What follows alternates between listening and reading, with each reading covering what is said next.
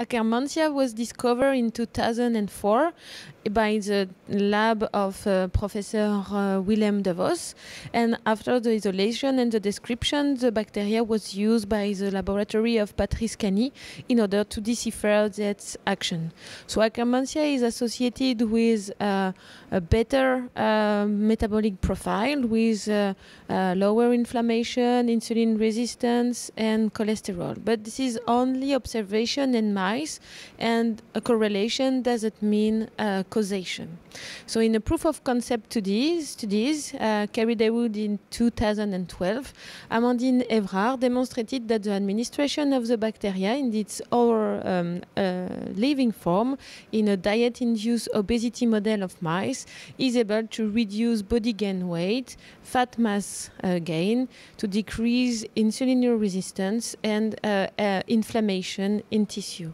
And this observation mostly linked to the effect of the bacteria in the gut barrier function, as the bacteria is able to increase mucus thickness and the production of antimicrobial peptide such as reg3 gamma.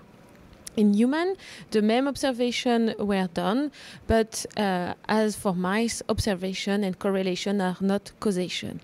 But before to go to humans, we have to tackle some issues, and the first one was the medium in which the bacteria is grown, because for mice, mucus coming from animals is possible, but for humans, it's not possible. So we had to develop a synthetic medium. This is the first point. The second point is the stability of the bacteria, because it's a strictly anaerobic strain. So in order to be stable for human administration, you have to find a way to stabilize the bacteria. And one option is pasteurization. The third point also is to be sure that pasteurization and the modification of the medium is safe for humans.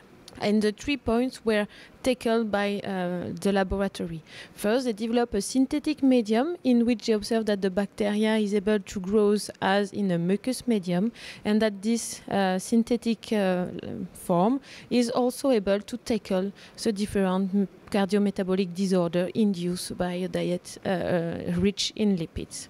The stabilization of the bacteria was made thanks to pasteurization, because in recent literature, the literature described that eating or tyndalization of pasteurization of probiotics is able to keep the effect of the bacteria and to give stability.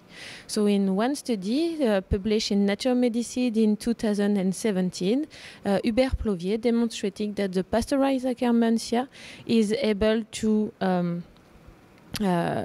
have a more efficient impact of glucose homeostasis and to normalize also body weight gain. And in other part of the study, he also demonstrated that the synthetic form of the bacteria is as active as the bacteria that has been grown in mucus medium. And the safety, for finally, has been also demonstrated in a publication that has been published last year and made by Dr. Céline Druart, in which she demonstrating, respecting the US FDA and the EFSA guidelines, that the bacteria has no genotoxicity effect in vitro nor in vivo during a subacute study and a 19-day study.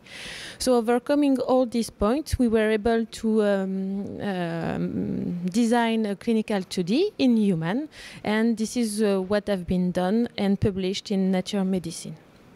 In this study, that was first safety study, we enroll a patient with metabolic disorders in order to see the safety, but maybe to have a positive effect on their metabolic profile. And we demonstrated that the bacteria, the life form and also the pasteurized form, are both safe, because after 15 days of supplementation or at the end of the experiment 3 months later, the safety was perfect, and also the observance of the patient is near to 100%. And based on all this work, we were able to construct EFSA dossier in order to sell Akkermansia as a novel food product. And just this September, the 1st of September, we received a positive opinion from EFSA, allowing us to sell the bacteria as a dietary supplement or as a food supplement for medical purpose. And we aim at Amandine to develop a dietary supplement in order to tackle cardiometabolic diseases in the next few months, and more probably in the beginning of 2022. And the next step in terms of research are to validate this time the effect of the bacteria in another clinical study with more people included, and with the primary objective to have a really impact on the cardiometabolic disorders.